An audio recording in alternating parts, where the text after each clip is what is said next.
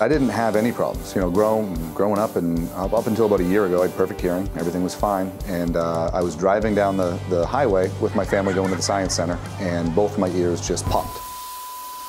And at the same time they popped, I lost hearing in my left ear, and I had a loud ringing. It's about 80 or 90 decibels, just ringing all the time. First didn't know what it was, thought it was just a ear infection or something like that. Went into the urgent care, and that's what they told me, here, take some of these steroids, you'll feel better in a couple days. Well, a couple days later, feeling better, and it stayed the same. So I reached out to SLUCare, went over to them and said, hey, I think I have something really wrong with my ears. They did a few tests and it must have taken 10 or 15 minutes, and they're like, yeah, you have permanent damage in your left ear. Your hearing's gone, and that ringing is never going away. I wasn't expecting this, right? And I wasn't. And as terrified as I was, and it's tough to admit it, I called my wife in that room telling her it was permanent damage, and I was in tears. Here I am, everything's fine, life's great, and then all of a sudden, out of the blue, through nothing that I can even understand, then I can't hear anymore. When it first happened, it was terrible, right? I mean, I couldn't sleep, I couldn't think, I couldn't do it. I didn't sleep for almost 3.5 weeks because you can't. It's like, imagine trying to go to sleep, but there's someone literally running a leaf blower next to your head all the time. And so you can't concentrate. I couldn't get through an email without having to just kind of step back. It was unbelievable. I didn't know how I was going to function. I mean, honestly, I didn't know how I was going to keep my job. I didn't know how I was going to communicate with my family. And for as morbid as it sounds, sometimes you're almost like, I can't do this for the rest of my life. I just can't literally do it.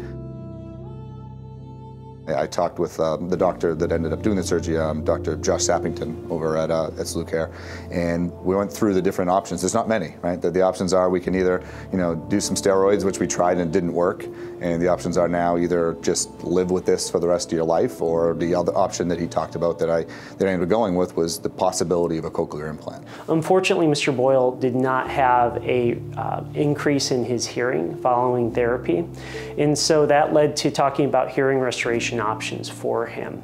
He is a gentleman that has a very busy life, a lot going on, and he was having a lot of difficulty navigating his life with only one ear. If you have one ear and you go into get a cup of coffee and there's a lot of background noise, you end up having a lot of difficulty hearing people and interacting with that environment. We talked about his options, and he wanted to pursue cochlear implantation for single-sided deafness, and we proceeded with that. For me, it was different because this ear still works. So I don't have bilateral hearing loss, I have unilateral hearing loss. But the problem is the tinnitus in my left ear is so massive that it drowns out everything I would hear in my other ear too. Tinnitus is basically the brain's way of trying to fill in the gap for the hearing that was lost. And so a cochlear implant is the only way to get an ear hearing again after it has a severe, profound sensorineural hearing loss. So by giving that sound back, that can be very, very helpful for patients that have tinnitus, hearing and noise difficulty associated with single-sided deafness. So I went in and I had the surgery done, and it was actually, I was surprised at how quick it was. I was 7:30 surgery, and I was at home in my bed by 1 o'clock, which was good. And then we went back a month later to activate it. So you go for a month while you heal up and everything gets back to where it should be. And then we went back in September and we activated the actual device. There's a wide range of results that we see from patients. Mr. Boyle, I would say, is one of our real good performers. Again, some patients, just when they get awareness of sound and they're understanding some speech better, then that's a good sign. So he has better hearing in his other ear. So having the natural sound with his implant helped make that acoustic natural sound and the electrical sound kind of work together to help his implant side improve its hearing.